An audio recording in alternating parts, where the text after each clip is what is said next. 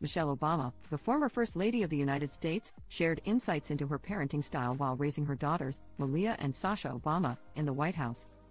The famous family lived in the White House from 2009 to 2017, navigating the challenges of public scrutiny during Barack Obama's two-term presidency.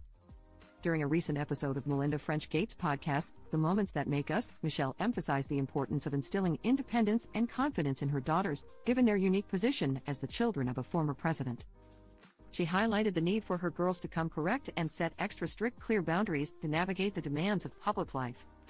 Michelle, now 60, explained, "I had to raise them to be stand-up young people on their own, especially as the daughters of a former president."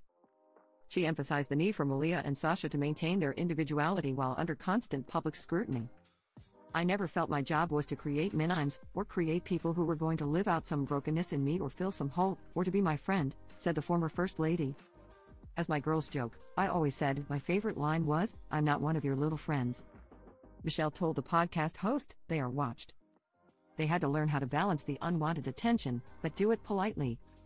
To build their own lives in the spotlight and not be eaten up by it.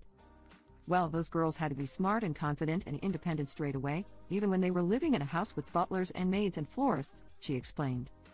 "But I was raising them thinking, you are not going to live here and with me forever. So I've got to hand you your life soon and let you manage it."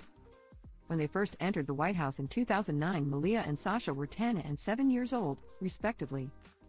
Now young adults, the sisters have pursued their academic and personal endeavors. Sasha, who recently turned 23, earned a bachelor's degree from the University of Southern California, while Malia graduated from Harvard University with a degree in visual and environmental studies. The Obama sisters currently reside together in Los Angeles, California. Showcasing their independence and shared bond as siblings,